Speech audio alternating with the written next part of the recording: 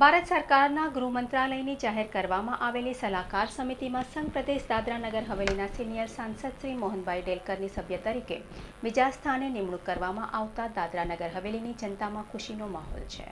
ભારત સરકારના ગૃહ મંત્રાલયની જાહેર કરવામાં આવેલી સલાહકાર સમિતિમાં સંઘ પ્રદેશ દાદરા નગર હવેલીના સિનિયર સાંસદ શ્રી મોહનભાઈ ડેલકરની સભ્ય તરીકે બીજા સ્થાને નિમણૂક કરવામાં આવતા દાદરા નગર હવેલીની જનતામાં ખુશીનો માહોલ જોવા મળ્યો હતો.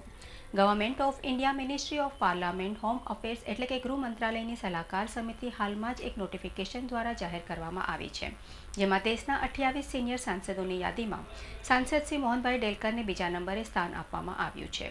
ગૃહમંત્રી શ્રી અમિતભાઈ શાહ જેના અધ્યક્ષ છે તેવી આ ગૃહ મંત્રાલયની સલાહકાર કમિટીમાં દાદરા નગર હવેલી સાંસદ શ્રી મોહનભાઈ ડેલકરને નોંધપાત્ર સ્થાન મળતા દાદરા નગર હવેલી અને દમણ દીવની જનતાને ફાયદો થશે. હવે દમણ દીવ અને દાદરા નગર હવેલી આ બંને સંઘ પ્રદેશની સીધી રજૂઆતો હવે આ કમિટી મારફતે તેઓ કરી શકશે.